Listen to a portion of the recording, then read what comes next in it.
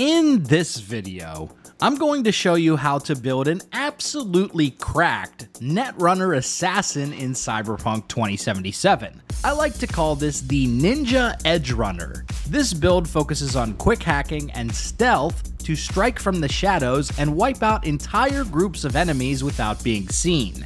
This video will explore the exact perks, attributes, and gear you need to bring the Ninja Edgerunner to life. Keep watching to see it all. What's up everyone, Big Dan here. I make videos about RPGs and gaming commentary, so if you enjoy this video, be sure to smash that like button and subscribe to Big Dan Gaming. Without further ado, let's dive right in. So let's start off with attributes and key perks. This is what the build looks like around level 30.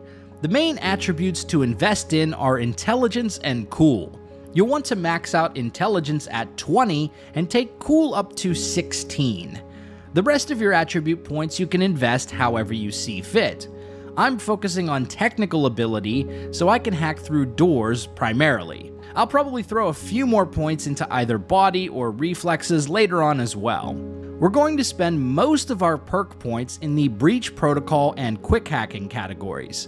It's super important that we make our net running skills as effective as possible because we'll be heavily relying on it for most combat situations. We'll also pick up a few key perks from the ninjutsu category to increase our sneakiness and damage from stealth. So let's start with breach protocol. The most important perks are the mass vulnerability debuffs, which greatly reduce enemy defenses and increase your quick hack damage. You'll also want to reduce the RAM cost of various quick hacks by picking up efficiency, cloud cache, and total recall. Also, if you want a quick and easy money farming technique, then pick up these perks to maximize your eddy extraction from hacking access points. This type of hacking has been slightly nerfed in recent patches, but it's still one of the fastest ways to make lots of eddies in Cyberpunk 2077. The quick hacking perks are the most important perks for any type of Netrunner build, and this one is no different. The best ones for boosting our damage are critical error, blood wear, and subliminal message. We'll also want to focus on perks that give us RAM recovery in and out of combat. These are Master RAM Liberator, Biosynergy, and Forget Me Not. We can further reduce the RAM cost of various quick hacks with the Weak Link and Mnemonic perks. Anamnesis is also really useful for making sure you never run out of RAM. If you want to invest in crafting quick hack perks, that is useful as well. You can often loot or buy the cheaper quick hacks, so I would focus on taking the perks that allow you to craft epic and legendary quick hacks first, and then spend on the lower tiers if you want to. The rest of the quick hacking perks are nice to have, but not strictly necessary for this build. Finally, let's talk about the ninjutsu perks, because these will really help with the stealthy parts of our build. To me, the essential ones are Assassin, which increases damage to human enemies by 15%, Crouching Tiger, which increases movement speed by 20% while sneaking, Ghost, which increases the time it takes for enemies to detect you, and Strike from Shadows, which increases crit chance by 15% while sneaking. Hidden Dragon is also great because it allows us to perform Far Cry style takedowns from above. It's a little bit finicky though and isn't viable in a lot of combat situations because you're not always able to get above the enemy.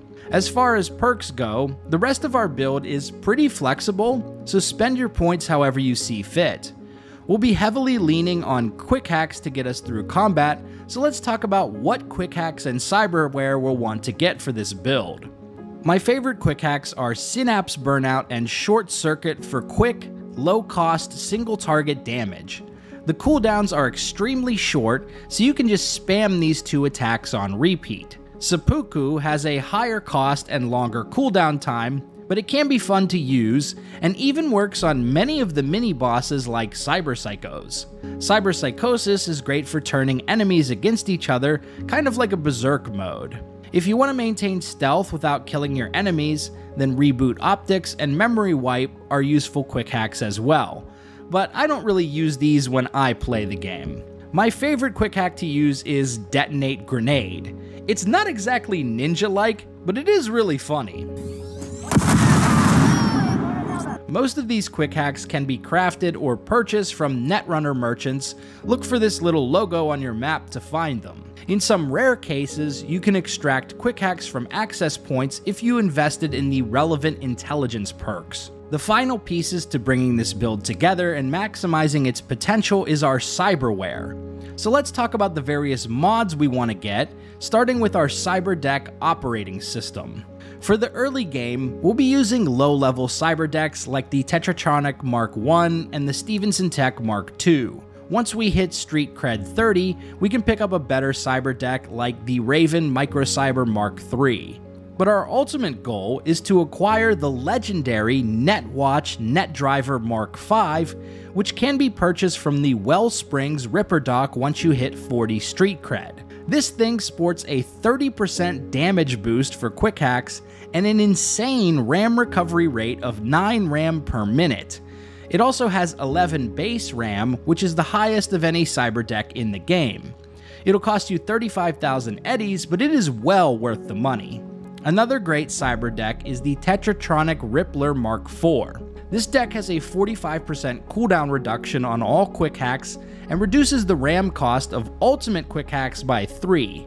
You can purchase this operating system from the Soviet Ripper Dock in Charter Hill, just across the street from Jefferson and Elizabeth Perales' apartment. You'll need 30,000 eddies and 40 street cred to pick up this bad boy. As for other cyberware mods, the most important ones are going to be installed in the frontal cortex slot.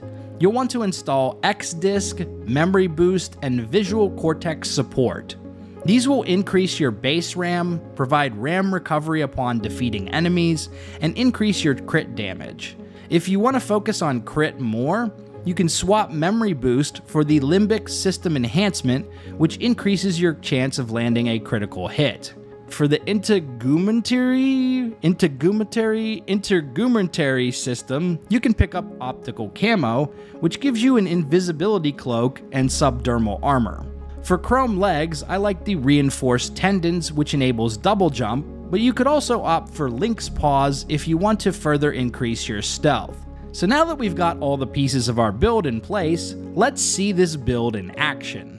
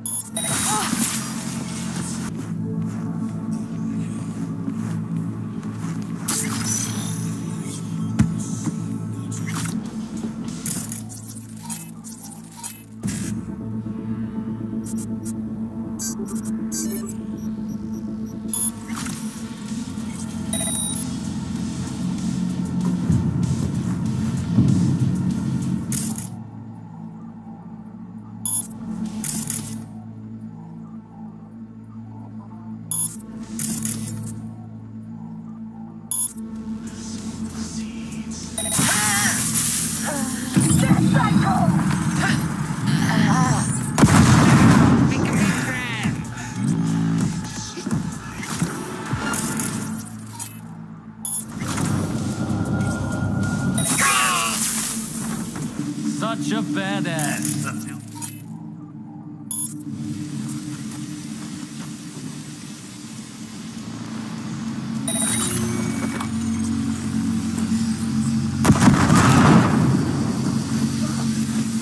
So there you have it, the Ninja Edgerunner build in Cyberpunk 2077. If you liked this video, be sure to subscribe to Big Dan Gaming for more Cyberpunk and RPG videos. Big shout out to all the channel members for supporting my content. Until next time, this has been Big Dan. I should go.